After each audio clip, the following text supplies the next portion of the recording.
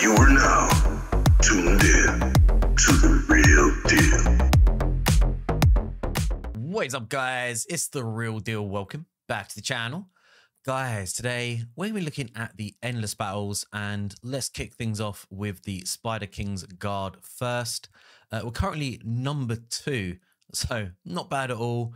I did mess up earlier on in the season, so we're at number 3 for total ranking.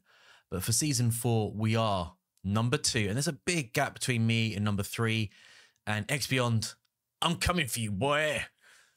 So let's get the first one going, and I'll talk about the team comps that we're running, the gear, the builds, and just the setup as well. So first off, we've got Leo, Zane, Claire, Ares, and Heimdall in the squad for Vanguard. You can see 3 people are in Bugbuster gear.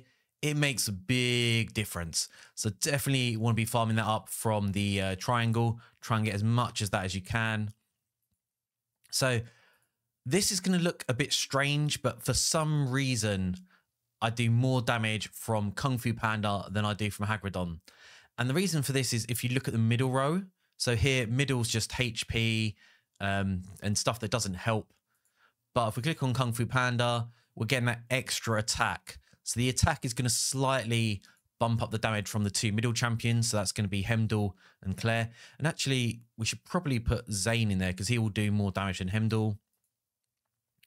And then we've got the Dominant Nucleus where you're like, well, that's for summoners.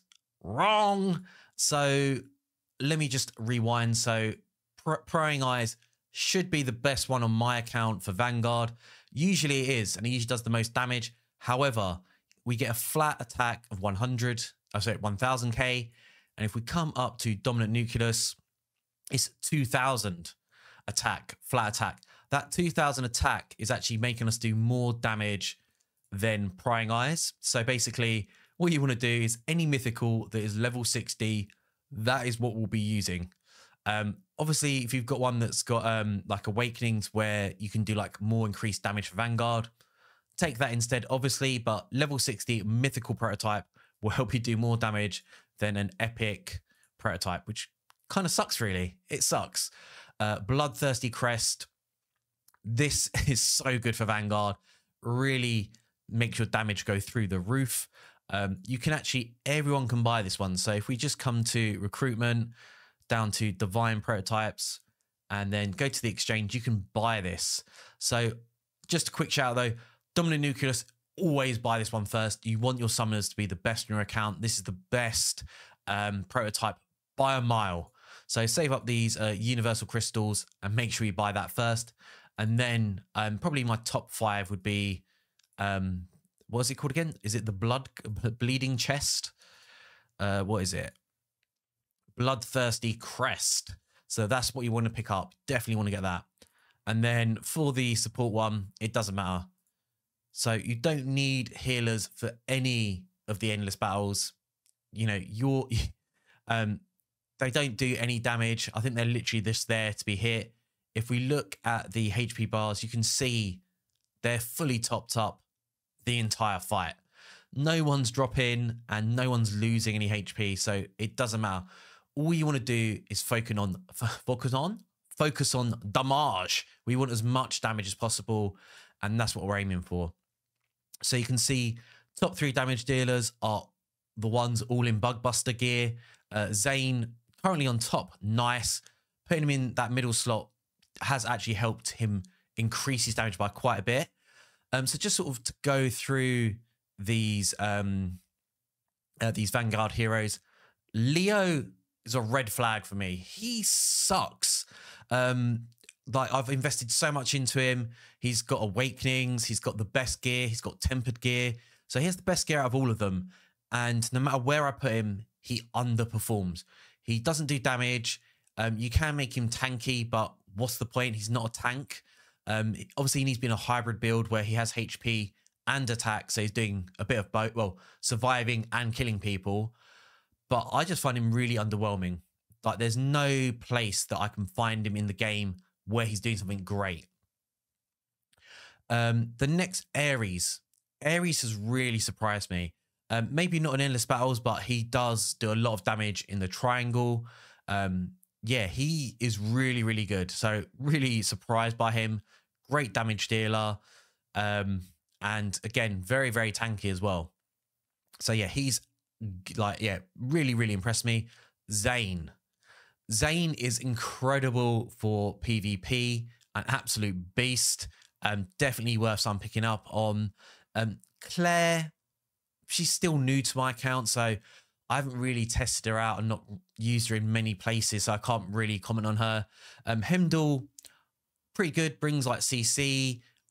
His HP will drop and then like sort of he self boosts, so just sort of comes back up. So pretty nice, does pretty good damage as well. But you can see here these two, it may be because they're not in Bug Buster gear, it's not fair to compare, but I always find Leo is doing the least for everything on my account. So next we'll move on to Spider's King's Lair. Yep, this is the team. So instead of having all energy heroes, we're using summoners. My summoners are so strong. I mean, like everyone should know by now, summoners are the best class in the game. Literally use them everywhere, and they will, you know, pretty much use them everywhere. But they do the most damage. So I've got Jax. I can never remember her name. Is it Deja Vu? I could not remember. Then we've got Anpu, Skino, and Raven. So I would go for a full summon team comp, but the other summoners I've got are Daniel and Sif, and they don't do as much damage as these two. So makes sense to have like a bit of a hybrid team, 2 energy heroes, and then the rest all in summoners. Again, rolling with Kung Fu Panda. Middle row is the best, so I've got my best 2 damage dealers in the middle. Of course, Dominant Nucleus for extra damage. Also, like, again, I've just always invested in this. And when you get to 60 as well, if you get more copies of this, it actually helps you awaken. So you can, you know, that is a good way to basically improve your account really quick. But yeah, getting extra crit rate, getting crit damage for everyone in the team. Ruler's Ring, you know, there's nothing here that's going to help make us do more damage. It doesn't really matter. And then we take Soul Compass. It gives you a slight damage bonus because our summoners are going to get a slight energy gain at the beginning of the fight. But other than that, that's it. So let's roll with it, guys. See what's going on. So yeah, again, there's no, you know, we don't need to worry about anything. We don't need a hit support. We don't need a tank. We can literally just tank it ourselves and just easily plow through this. So if we come here, you can see that, you know, well, first of all, Anpu is going to outclass everyone. He's just an absolute beast. Can you see her name here? It's really going to bug me. Deja Vu. Deja Vu, she does, if it's like single target, she will outperform Anpu. And if it's like loads of targets, Anpu will usually outperform her. Jax, just pretty good all round. You know, really good for PvP. Has anti-charge, does decent damage, and is really tanky. Raven. I feel Raven reminds me of Leo. I find her really lackluster. Again, she's in really good gear. She is, I forgot what it's called. You got Immortal. What's the next one? Extraordinary. She is extraordinary. +5, just because I've got loads of copies of her. And she's awakened. And, okay, she's outperforming Skino here, but he's not got an exclusive. He's mythic. And he's out-damaged her in, like, Sincero's Marsh and stuff like that. Loads of content. I find Skino does better than Raven, which makes no sense at all, considering this, the difference in stats is crazy. It's crazy. And, yeah, I think I prefer Skino as well. He's better for PvP as well. So if assassins come in to like assassinate your support or your damage dealers at the back row, he will push them back into the front, into the tank, and then they're just going to get wrecked. So yeah, Skino, absolutely love Skino. Definitely want to, I've got other heroes in the pipeline, but he's on my to-do list to start empowering because he's good. He's really good. And then the last team is Lion Storm. So of course we're going against Leo, the trash. So we got 2 tanks in here, and then we've got our summoners again, so another hybrid team. So we are going to go with Kung Fu Panda. It's going to do more damage for us. Titan Hammer for our tanks. So basically every time they get a knockdown, they do increased damage. So that's really going to help us. This is the one time we can take a different, well, we can take a middle prototype that's actually going to benefit us. So Company of Heroes is going to help us do extra bonus damage to the boss. And then again, Soul Compass just for the summoners to help bump up their damage. So again, you can see like summoners are stepping up to the plate. I literally just use them everywhere. Whenever I can, summoners are coming in and they are filling that role. You know, probably 90% of my teams either have 1 summoner in it, or it's like, you know, 4 to 5 summoners. They are just on another level. Seriously, guys, need to make sure you invest in them. And again, we can see that Anpu is on top, Deja coming in next, and then Orthan is outperforming Jax, which is pretty impressive considering he's a tank, but he's getting that bonus from the hammer. And surprisingly, Dominant Nucleus isn't going to help too much with our summoners damage here. I've sort of tested it, and you do get more from running the team this way. So that's fine. That's all good. And I did try, I can't remember what it's called, but the one built for tanks, is it Arbeck, something like that. But it just does not do as much damage. And look at Anpu go. Like literally 17 billion damage. He's just on another level. Yeah. Yeah, I think out of every hero in the game, Anpu, as soon as you get him, well, you need to try and get him as soon as possible.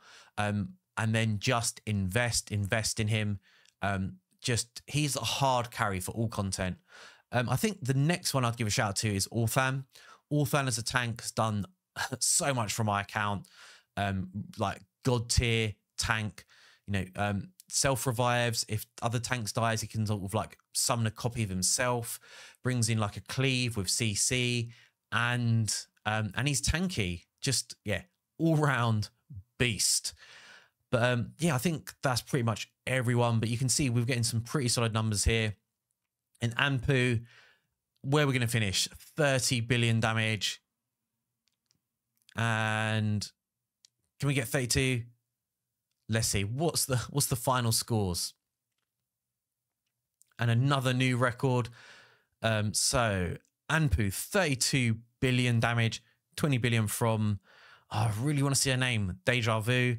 So 19 billion. So he's, you know, he's done like a good 13 billion damage difference. Jax, he's tripled Jax's damage, and Orthan, and then Pandemonium at the back. But still pretty solid. Everyone in this team is doing some work for us. So let's check out the builds. All right, guys. So we'll start off with the Vanguards. Start off with Zane. And I just want to point out, these builds are specifically for the endless battles, especially the Bug Buster gear. You can see he's got very, very low HP. If you use him in other content, he's probably going to die. But because endless battle, your HP doesn't matter, we're going for full attack. All we care about is attack on him. So trying to stack attack as much as possible. A bit of accuracy is nice as well, but that's all that matters for this. I'll show you my sort of general build as well for other content, just so you guys get an idea of stats. But we've got some HP, we've got some accuracy. But for this one, all about that Bug Buster. So 26k attack, that's all that really matters. I'm waiting for an event where when you boost using these runes, basically you get loads of points and you can basically get better rewards. So saving for that for the moment. Talents fully maxed as well. Leo. So Leo, just really lackluster in my opinion. We've got some attack, got some HP, and then we've got some more attack. And all we care about on him is HP and attack. Nothing else matters. Again, same with the exclusive and talents fully maxed, but I don't know. I just find him really disappointing, to be honest. Claire Titan Hands, I do like the way she looks. Pretty baller. So We've got in hero set and bug buster. HP on the gloves, which should ideally be attack, but I'm still farming up my gear. Then we've got attack percentage on the helm and the boots. 21k attack, 657k HP, and then 44 accuracy. Sort of show you guys the normal build as well. So we've got 4 pieces Vigorious. I'd love to swap this out for it's charge, isn't it? Yeah, for charge, but not for now. But it'll come down further down the line. We'll get it. So attack on the gloves, HP on the helm, and then attack on the boots. 919k HP and 22k attack. Same with the exclusive, and then mastery's fully maxed. So Ares in Bugbuster. Yeah, and yeah, he did perform. He did perform well. I was just trying to remember now. Yeah, so attack percentage on the gloves, HP on the helm, and then HP on the boots. Again, would love those to be all attack. 942k HP and 18k attack. So I built him a long time ago, so we are in blessed gear, which gives us damage reduction. It's actually pretty decent on him. Pretty decent. And Vigorious, of course. I would love to swap it out for a recharge as well. Farming it up as much as I can. 50% HP on the gloves, accuracy on the helm, and then damage reduction on the boots. And you can see this is just like a solid build for sort of more general content. Maxed out on the exclusive, and then talents maxed out. And then last but not least, Heimdall, who's epic +1. So Vigorious and Hawkeye. So for that accuracy, so we've got HP, attack, and we need a bit of accuracy on him as well. So attack, HP, and damage reduction. Exclusive is only +10, and then we're only to level 2 on the talents. Move over to the tank. So Pandemonium. We've got opportunistic set, and we're looking for HP, accuracy, and damage reduction. So HP percentage on the gloves, accuracy on the helm, and then damage reduction on the boots. Exclusive, or we can just bump that up quickly. But again, we're saving the red ones for that event. And then talents are, oh yeah, no, we're working our way through it. And then Orthan, my favorite horseman. Yeah, you can see like I've started to heavily invest in the gear. Everything's tempered. HP,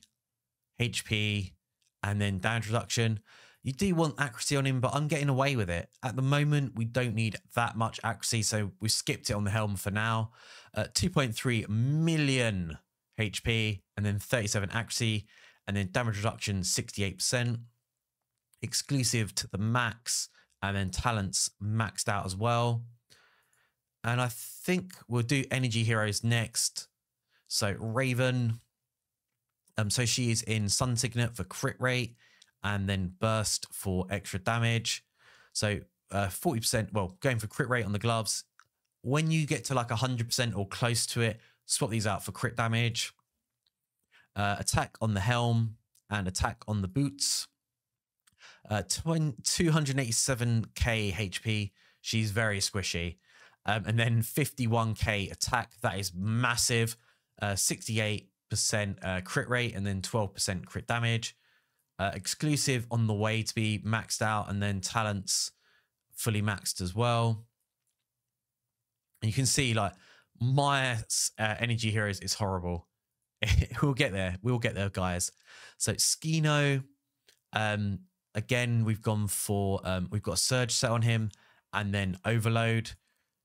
Crit rate on the gloves, attack on the helm, and then attack on the boots. 15k attack. So considering how big the difference is, like, was it 50k? That's a big difference, and he definitely outperforms her a lot, considering the stat differences. 45% crit rate, and then 44% crit damage. No exclusive either, and only level 3 for the talents. So that kind of shows how crazy good he is. And summoners, and we can finally find out her name. Let's skip. I just want to, what is it? Daji, not Deja Vu. Daji. So Mythic +1. We've got her in a Madness set, which helps increase her damage. And we've got Sun Signet for that crit rate. Crit rate on the gloves, attack percentage on the helm, and then attack percentage on the boots. 28k attack, 69% crit rate, and then 12% crit damage. Exclusive is to the max that it can go to now because it's not legendary yet. And talents are down to 4. Okay, so got to do my boy Anpu, the bringer of death. So he is also in a hero set with Surge. Great way to go on him. He just, as you can see, he just pops off crazy damage. So crit rate, accuracy, and attack. And Anpu does a lot. Accuracy is really good on him. You can stun enemies and push them back as well. Great for PvP. So we've got 48k attack, 111 accuracy, 55% crit rate, and then 16% crit damage. Exclusive maxed out, talents maxed out, and then potential actually is worth going all the way down to level 8 because we'll do more damage to insectoids as well. So that is great. And then Jax, who I must say, this ugly fish boy, he's so good. I don't want to use him like a fish bazooka. What were you thinking?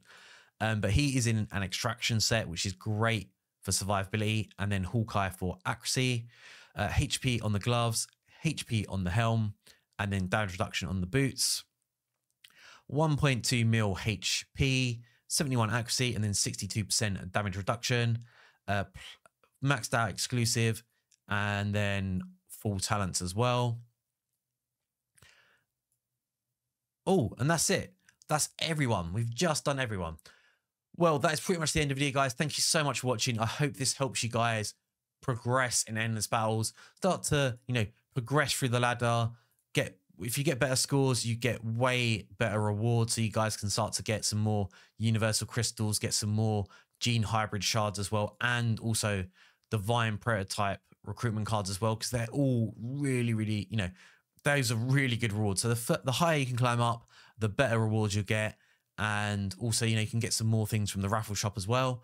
But yeah, thank you so much for watching, guys. Please leave me a cheeky thumbs up. Make sure you smash that subscribe. And I'll see you all in a video soon. Peace.